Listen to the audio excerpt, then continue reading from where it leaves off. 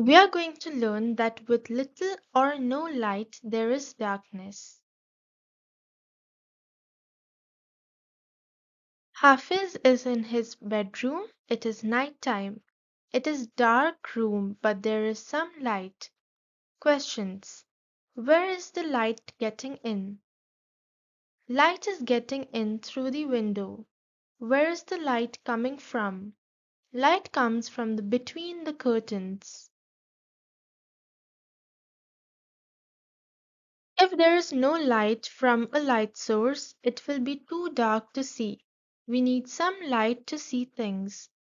At night we don't have sunlight, so we use light sources to make light. These children are making a dark place in their classroom. Questions. What are the four objects they have put in the dark? Toys such as car, cup, ball, and bear. Can you see the white object? It's the white bear. Can you see the colored objects? Yes. Are some colors easier to see in the dark? Yes. Activity 1.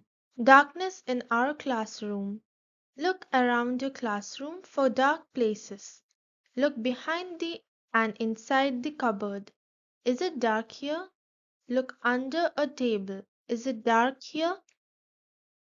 Draw three dark places. Label them dark, darker, and darkest. Activity 2. Using a dark box. You will need a box with a small hole in the side, different colored objects. We can do a test by putting objects in a dark box. Put a dark colored object into a box like this. Put the lid on and look through the hole. Can you see the object? Finish the sentence. It is hard to see the object in the box because it is dark. Working in the dark. Some people work underground. They have bright light so they can see. They have clothes which reflect light so they can see. Some people work at night. They also need bright lights and clothes which reflect light.